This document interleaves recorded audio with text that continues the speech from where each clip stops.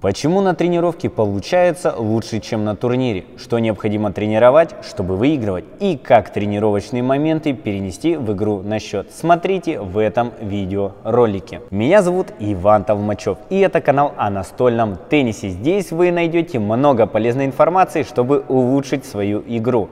Прежде чем продолжить просмотр, поставьте лайк и колокольчик. Мы начинаем. Самый частый вопрос, который мне задают спортсмены: почему я много тренируюсь, а игра лучше не становится? Разберем вначале теоретические моменты, чтобы знать своего врага в лицо, а затем перейдем к практическим рекомендациям, которые существенно улучшат ваши результаты. Умение играть и умение побеждать, хотя и зависят друг от друга, но тренируются отдельно. Любители делятся на два лагеря. Первый – это мастера тренировок. Они шлифуют элементы до идеала. Каждый день с утра до ночи они готовятся так, как будто на кону Олимпийские игры. Видя, как они разминаются или тренируются, кажется, вот эти ребята, скорее всего, мастера спорта. Но, когда звучит счет 0-0, все в моменте теряется. Поэтому они не играют на счет, думая, еще рано, надо больше проработать свои слабые места.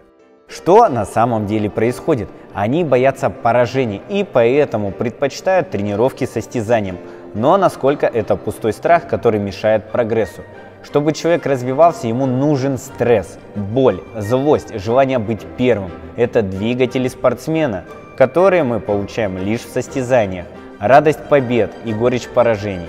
Проявление характера, когда ты после неудачного выступления идешь снова тренироваться. Именно благодаря им вы находите свои сильные и слабые стороны. А если бояться проиграть, никогда не научишься побеждать. Второй лагерь – турнирмены. Их философия заключается в том, что нет надобности тренироваться. Я все умею, теперь осталось это закрепить только на практике.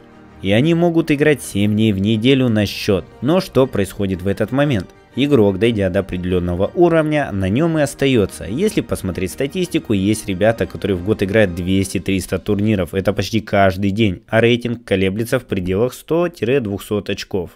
Это, конечно, никуда не годится. Почему это происходит? Во-первых, соревнования ломают технику, и если вы ее не собрали, то следующий турнир сделает только хуже. Второе, игрок не анализирует ошибки и не прорабатывает их. И по сути, этот лагерь тоже находится в проигрыше. Эмоции, адреналин, да, результат нулевой. Что же тогда делать? Сколько тренироваться и как часто играть турниры?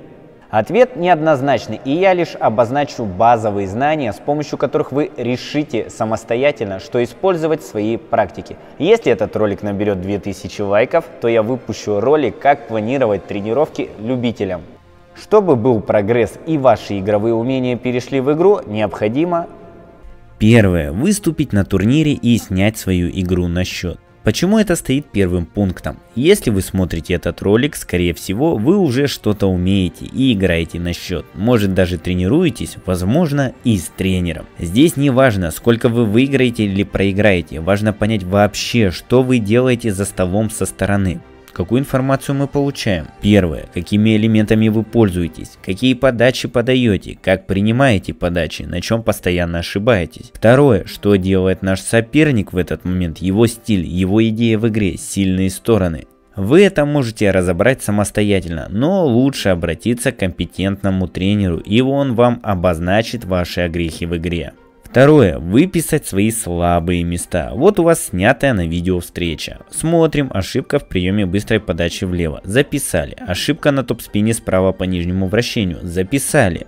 Плохая реакция, если играет в другую сторону. Записали. Так у вас в блокноте будет то, что важно отработать, чтобы выиграть. Если у вас плохое начало справа по нижнему вращению, а вы безумно тренируете топ-спин справа с 3 точек, ваше КПД тренировки равняется нулю. Третье. Планировать тренировку. Когда вы увидели себя и записали слабые места, необходимо грамотно и последовательно выстроить свою тренировку. Мы должны учитывать, что мы должны обязательно размяться вне стола, сделать суставную разминку, затем, соответственно, за столом подержать мяч, можно еще 15-20 минут поработать на перемещение и затем уже переходить в игровой формат. Особенности планирования не буду раскрывать в этом ролике, а покажу лишь макет, с помощью которого вы сможете самостоятельно выстроить свою тренировку, чтобы вы смогли использовать это все на счет. Как необходимо тренироваться, чтобы получалось на соревнованиях. Это Паша, и он хочет научиться играть на счет. Паша без ошибок делает по 100 топсов справа и слева, но вот беда, на счет не может попасть. Что мы будем делать?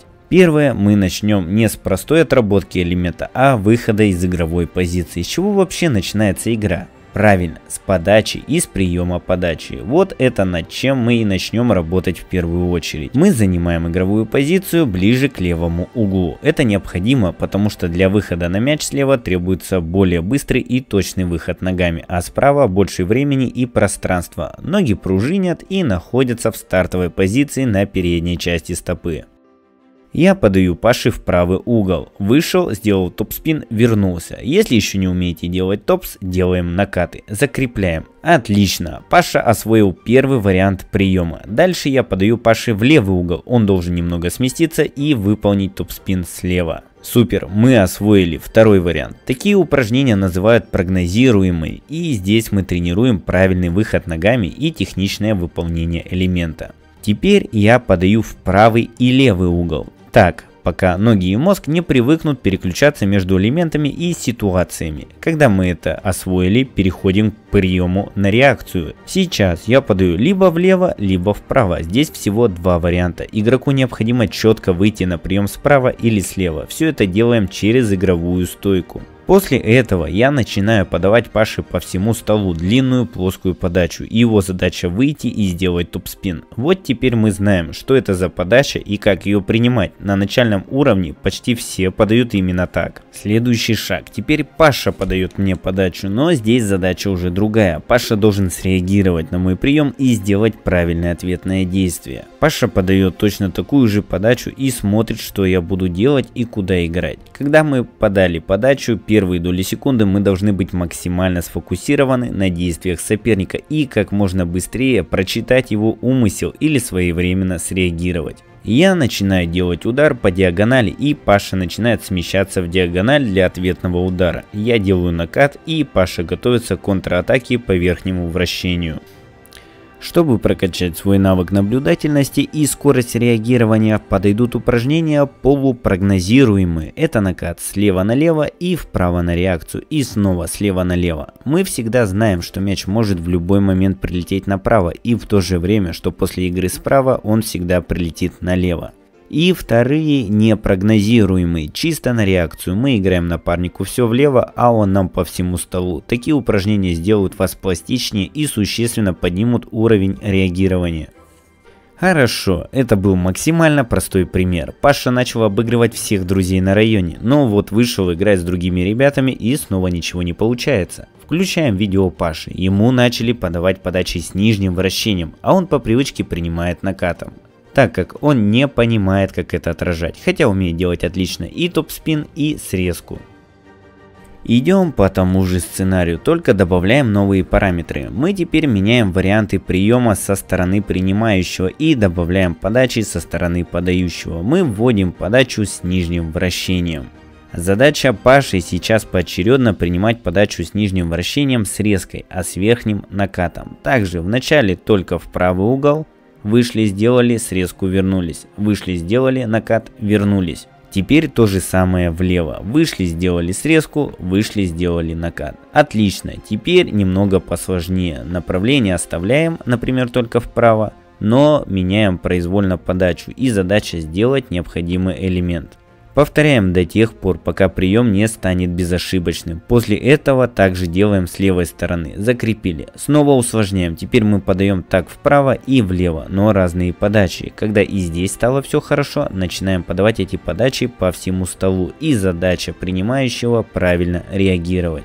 Это самый легкий вариант приема для совсем начинающих. Более сложный вариант вместо срезки выполнять топ-спин по нижнему вращению. Последовательность освоения точно такая же, только вы вставляете элемент, которым владеете на данный момент. Если у вас нет топ-спина слева по нижнему, то без отдельной отработки он и не получится, поэтому сделайте в игре срезку, а как отработаете, смените прием и усилите игру. Хорошо, теперь мы в роли подающего. Забыл указать выше очень важное отличие выполнения элемента просто и выполнения элемента после своей подачи. Во-первых, если вы подали сложную подачу, вам необходимо перестроиться под вращение. Второе, среагировать на неожиданное направление и характеристики приходящего мяча. Например, вы делаете отличный топ-спин слева по нижнему на БКМ, но подали подачу, вам отрезали, а вы не можете попасть по мячу. Другая скорость, высота, длина и вращение, поэтому это шлифуется отдельно. Сейчас мы подаем нижнее вращение и какие варианты теперь могут быть. Если мы подаем верхнее, то варианты в 90% случаев будут через активный возврат, подставка, накат, топ-спин. 10% если мы вышли играть защитником или шиповиком. Итак, на нижнее вращение у соперника есть два варианта игры. Первый — это отрезать, тогда наша задача на начальном этапе тоже среагировать, оценить вращение и срезать. А на продвинутом мы по этому мячу должны сделать топ-спин. Второй вариант — соперник сам сделает топ-спин по нижнему вращению, и у нас тогда должен быть правильный ответ на это. На начальном и более продвинутом уровне ответ, конечно, должен быть подставкой, которая часто может не получаться по простой причине. Многие на тренировках отрабатывают обычную подставку. Но подставка по этому мячу сильно отличается, так как он имеет больше вращения, чем при топсе по верхнему. Это тоже надо отдельно отрабатывать.